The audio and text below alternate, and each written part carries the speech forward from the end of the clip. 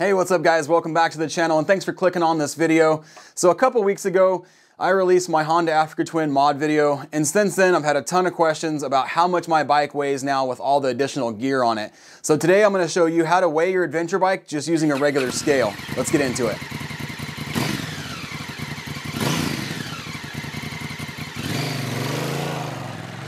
Okay, so what I have here is two shipping scales. They are both rated for 440 pounds a piece or 200 kilograms. These scales are pretty nice because one, they're pretty inexpensive. They're accurate down to the half ounce, and you can switch between pounds, kilograms, or pounds and ounces. For this demonstration, we're just going to show pounds. Now I can hear the skepticism right now from you guys thinking that there's no way this is going to work if you put the front wheel here and the back wheel here and you add them together, that it's going to add up correctly. Let me just prove to you that this works. So right here I have a 15-pound dumbbell, and when I set this on the scale, I get 15 pounds exactly. So that shows that this scale is accurate. I got 7.55 pounds here and 7.45 pounds here. You add those together and that is 15 pounds. Now with all that being said, that proves that if I put the entire weight of the motorcycle on both of these scales, that will give me the accurate weight of my motorcycle. Now this can also be done with just one scale.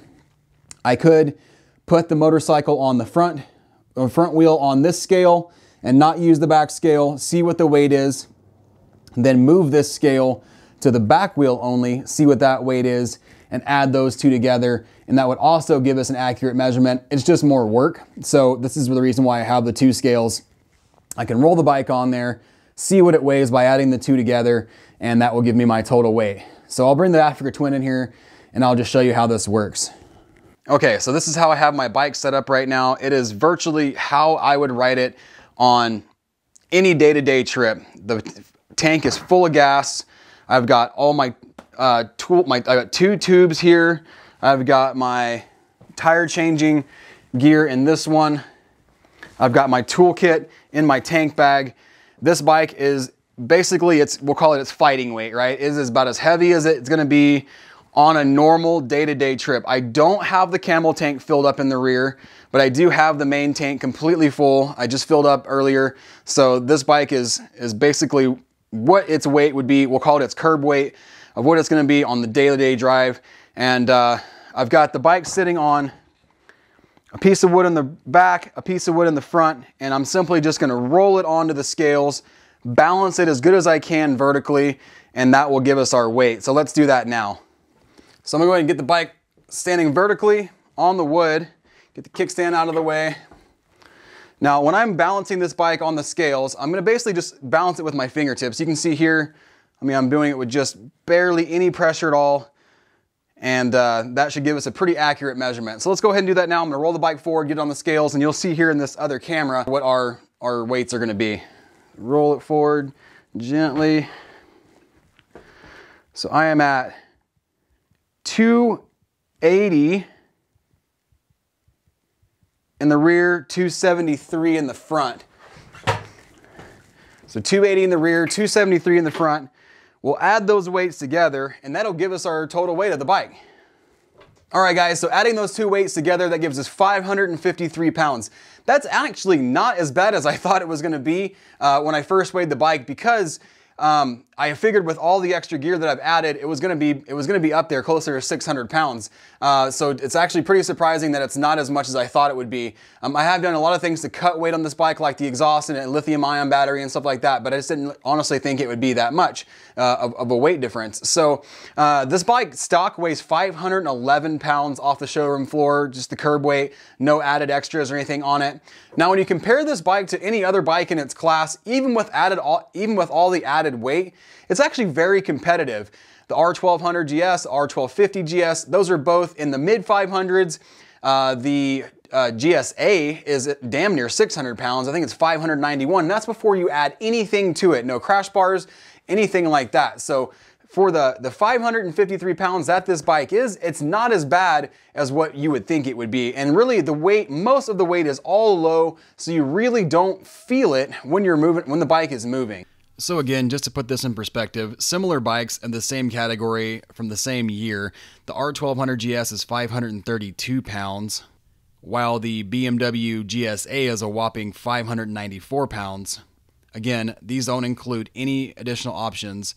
The Super Tenere is between 597 and 604 pounds, and the KTM 1190 is about 530 pounds. And once again, that's before any other options are added, straight stock off the showroom floor. Now, I know what you're thinking. What about when I add luggage to this bike? What about the weight then? Now again, this whole point of this video was to weigh the bike as its curb weight, what it currently weighs on its everyday, day-to-day riding. But let's talk about adding luggage. So when I add the luggage to this bike, one of the main reasons that I use the round the world panniers is because both of them together with the quick release mounts that go onto the racks weigh only 13 pounds. One of my aluminum panniers weighs 13 pounds. So I get both bags empty, is the same weight as just one of the bags that would go on to one side. That's the biggest reason why I use them. Two is, in my opinion, for safety, because those are more pliable. If you get your leg caught underneath there, it's not gonna cause as much damage.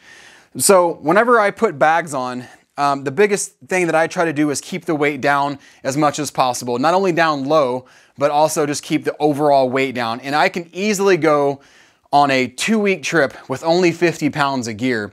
That's camera gear, everything that I bring with me. That's not including my tools and stuff that's already included in the weight of the bike. That's just my luggage, my camping gear, my kitchen gear, my clothing, camera gear, all that stuff in the panniers.